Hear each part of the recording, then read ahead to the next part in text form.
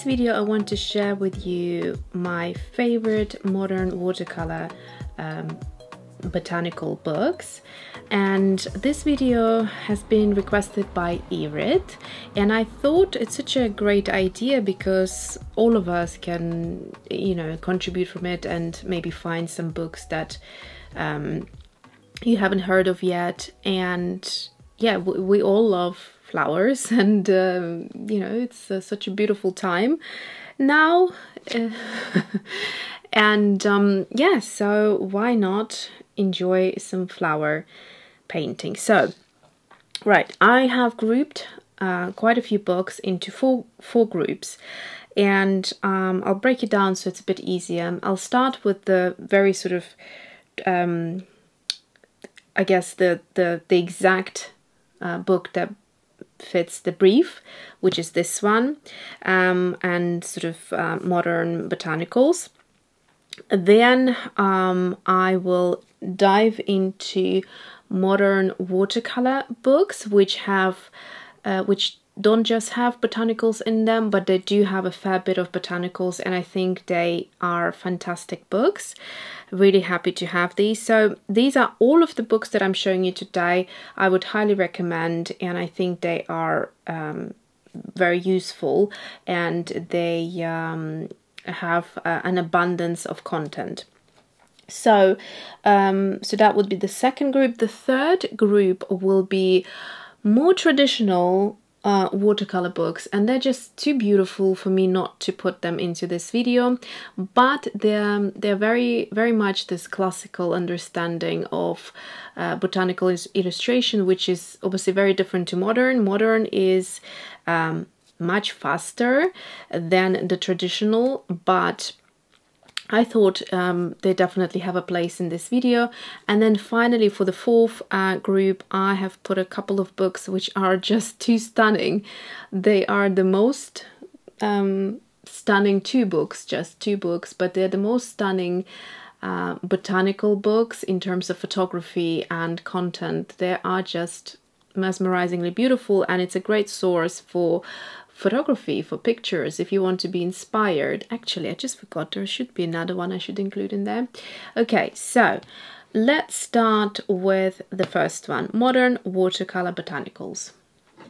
I will leave all the links down below. Also, there should be all book reviews for the books that I'm showing you today, and I'll try to link them all down below as well. This book is by Sarah Simon, and I have to say, if you ask me straight up, what is your favorite book on modern botanicals, this is it.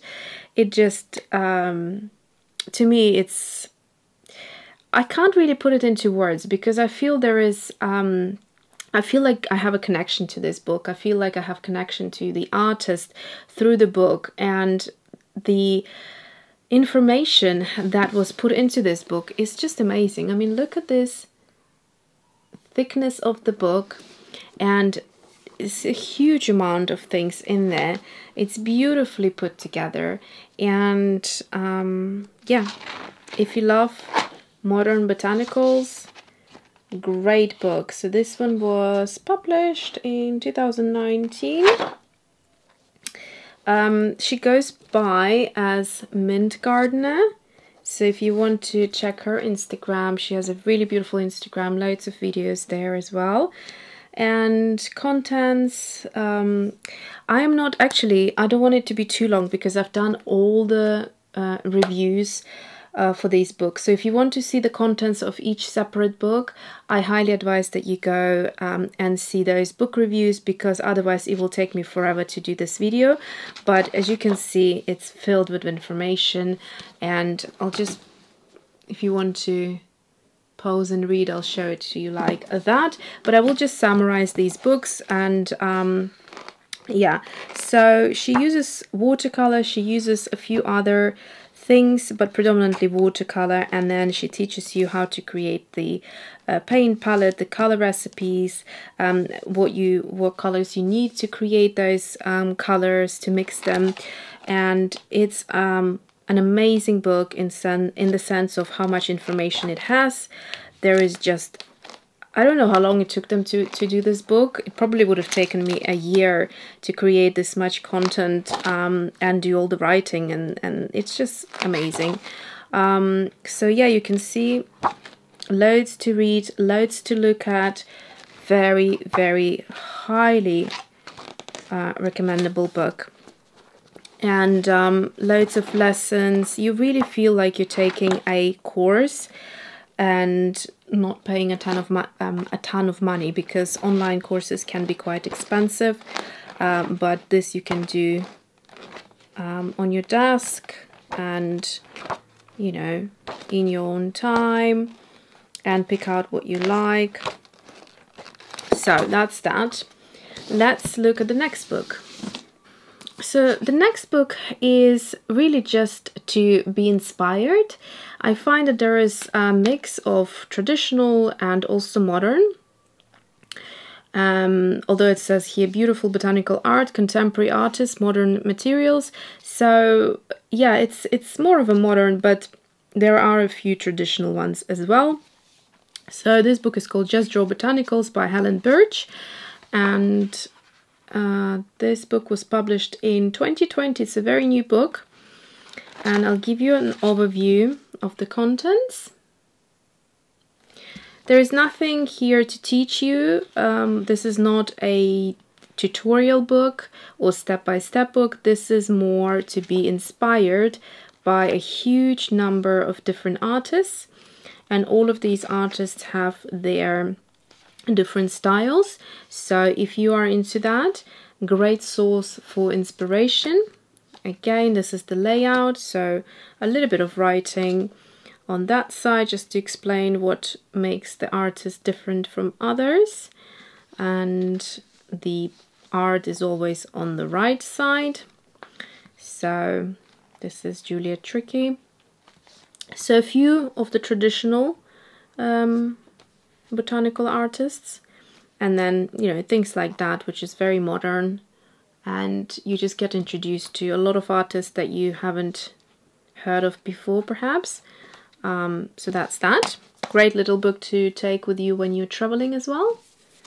Next book I do want to mention because I think it's a beautiful book, and it's great for those who want to try more of the traditional botanical art, but it is simplified a little bit. So I would say it's more of a modern way of doing botanicals, but with the traditional twist. So it's not as complicated or unachievable in some cases as the traditional botanical art, but it doesn't have that crisp modern botanical feel to it, but I still wanted to mention it. So this book is called Botanical Sketchbook, a guide and inspiration for any botanical artist. It's by Mary Ann Scott with Margaret Stevens, and let's dive into it. So as you can see on the cover, it's kind of, it has a casual feel about it, and it has really that sketchbook feel to it, but the illustrations are beautiful.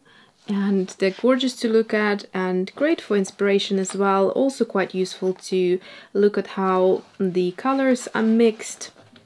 So it doesn't have that serious feel to it, you know, how usually the botanical art can be quite complicated, really. So here you have a lot of suggestions on how to mix the different greens, which is very useful.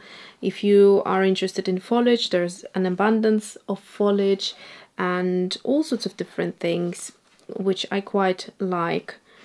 So you can see it's sort of easy-ish. So I would say it's not basic, but it's not too complicated. And there's loads of lovely little notes you can read on. So yeah, it's as if you're looking at the sketchbook of the artist, which I think it's quite inspiring and very, very helpful. So again, check out the book review for that as well. So loads of flowers, some veggies, here's some garlic, so loads and loads of different things you can find here. Look at this beautiful, this is from Hydrangea. You can give it a go, you can mix all the colors as they are shared. And so that's that. Beautiful.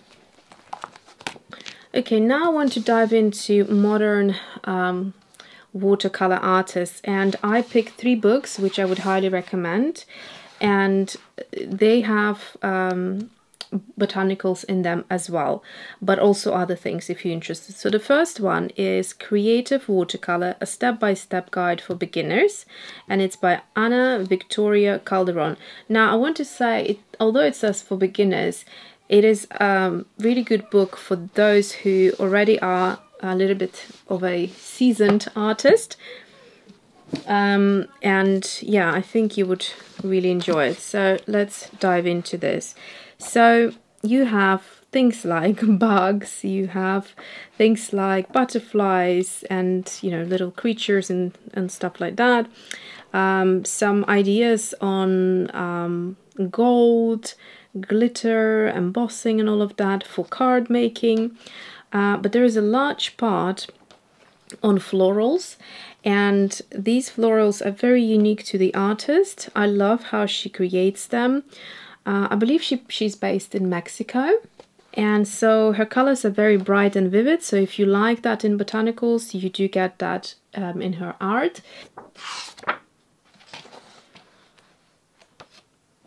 And then also here a little layering play, some watercolor techniques which are quite fun, some color blending and mixing. So it's definitely concentrating on watercolors and a few other mediums to go with the watercolor. And yeah, so that's her style, beautifully bright and gorgeous. Next book I would recommend is called If You Are Bored with Watercolor, Read This Book, and it's by Veronica, Ballart, Lilja, and it is really fun, this book. I bought it a while ago, and it really helped to get me inspired using other things. This is when I was just starting to kind of dip my toes into, was it published 2017, I think? Yeah, just dipping my toes into mixed media and things to do with watercolor other than just using watercolor. So let's have a look. So there is a number of different things. So this is a great book if you really want to explore watercolors and do different things, from collages to mixing it with other mediums. It has a bit of everything. You can see here some crayons, the Neocolor 2, which we all love so much, Caran d'Ache pencils, water-soluble pencils, etc. So yeah, loads of different things. And let's have a look. So you get some of, so she has different things, so you could get an illustration of pretty much everything in here. So this is a reddish, obviously. Then we have some watercolor, which she is demonstrating how you can use the oil pastels with watercolors. So she used watercolors to create the girl here, and then just adding these oil pastels for a different texture effect. And same thing here, which I think this is so super inspiring to be using, you know, different mediums. And it definitely has a modern feel to it. You can do even things like embroidery here, textures. I did a few illustrations from this book, including this pineapple. So here's some masking tape and things. There's a little bit on the botanical side. So different styles again. And that's it. And quite a little bit on fashion as well. I wouldn't say too much, but if you like fashion illustrations, it does have a little bit on there as well. So here, I did this bird illustration for my son's room, which is hanging in a frame. And yeah, so great little book to have. Final book in this group is called Everyday Watercolor, Learn to Paint Watercolor in 30 days. This is by Jenna Rainey, sorry, and it's this book is pretty much known in the art community for modern watercolors. It's great for beginners. It's not too complicated. As you can see, it has a modern feel to it. I'm just trying to remind myself how much there is on flowers and things. So here's an example here. So basically there will be 30 illustrations, but they explore different techniques and ways of doing things, and it's sort of a little bit scattered throughout, but you do get like foliage and things, and also how to mix the colors. So that's that. And then let's have a look inside. Her florals are quite pretty. They have a bit of a loose but modern feel to it. So these are the contents. And so there's the landscape. Trying to find anything specific on flowers.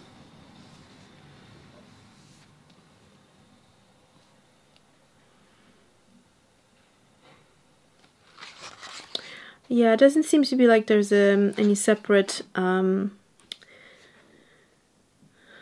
chapter on flowers, but there is flowers and foliage throughout the book, so you can get inspired by that.